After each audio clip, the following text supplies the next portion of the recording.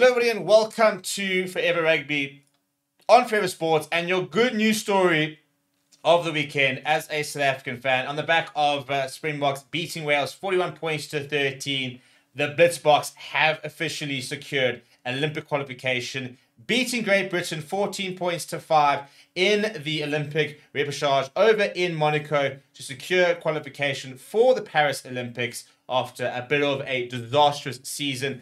It's the first time they've actually had to go this route to qualify for the Olympics. Usually we have done well enough in the series and within our rankings to get into the Olympics. This time having to do it the hard way, having to dig deep, go over to Monaco after a long season and get the job done. It's exactly what they've done. And very interestingly, defensively was so solid in that final, which is I think something which has always been a hallmark of a good Blitzboks side. And it was good to see that side of the Blitzboks rear its head once again today.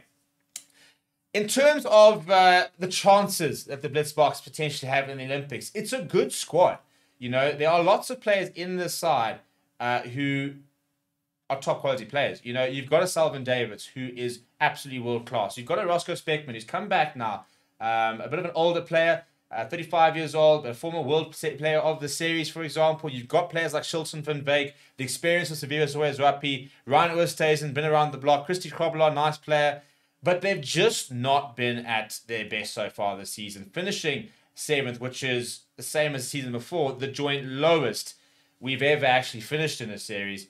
And it just looked like a shadow of ourselves. Things did get a bit better. There was a change in the coaching staff. Philip Snyman coming in or taking over the team himself. He is still, in theory, an interim head coach. Only retired a few years ago, was playing under Neil Powell during that sort of golden era of Blitzboks and South Africa Sevens rugby. But we've not looked like that side for a while, unfortunately, basically since the World Cup. This season, well, it was looking a bit sketchy. We had some nice moments and started off reasonably well, and then we kind of just dive bombed. So, you know, that sort of shows you that the South African side has not just forgotten how to play rugby. We're not, you know, we did win the Dubai Sevens this season. Before that, it was the Dubai Sevens last season. So we only won 2 series, or 2 events basically in the last 2 seasons, which when you consider 2001-22, we won 4.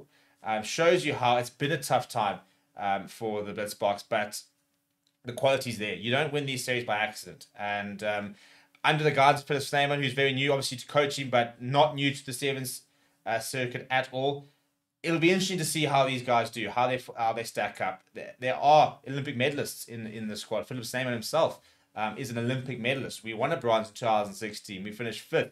Back in 2020 in Tokyo, which is actually 21, which is not that long ago. And a lot of these players have got plenty of experience. Zane Davids, he's been around the block for plenty of time. We need these players to step up and to start coming good. I mean, this is a team that 2 years ago won the Commonwealth Gold. And I always remember that incredible game against Fiji where we couldn't, I mean, in fact, that entire weekend, that was probably one of the most dominant performances I've ever seen from the Blitzboks throughout that tournament. I mean, it was absolutely mental. You know, from starting with 46-0 against Malaysia, I think we hammered Scotland, and then right at the end they're going and beating Fiji 31 points to 7 in the final, to now having to qualify for the Olympics is a weird trajectory. But momentum is a strange thing. They will be so buoyed by the fact that they had to come and qualify and they managed to get the job done.